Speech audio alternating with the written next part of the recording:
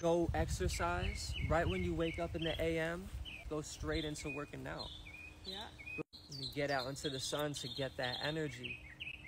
Take cold showers too, like at the end of your shower or your whole shower, do cold water. And you taught me a breathing technique. You just breathe full breaths, controlled breaths, and you get really good energy from that. And it makes you, like, your head a little bit light. You come out a different version of yourself.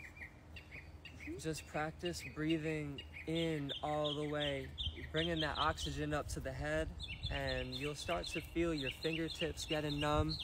Your head will start to get a little light, and the water will not be so cold.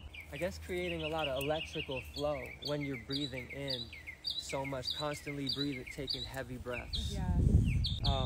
And then on top of that, make sure you exercising like that in the sun, and that hunger is just gonna naturally come back. You ain't gonna have to fight with it. If you're not hungry, don't force yourself to eat, right? Like, we don't force ourselves to eat whatsoever. We used to do that. I used to be constipated like 24/7, and that was from eating the meat products and forcing myself to eat when I wake up. Like, that's a no-go. Just eat when you feel like it's right for you.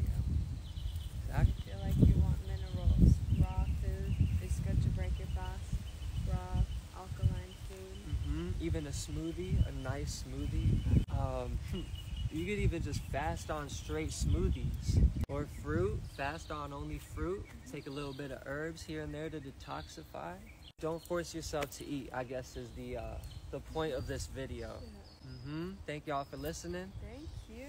Tuning in to Naturally Reversed. Go check the link in our bio and get your mix and your sea moss.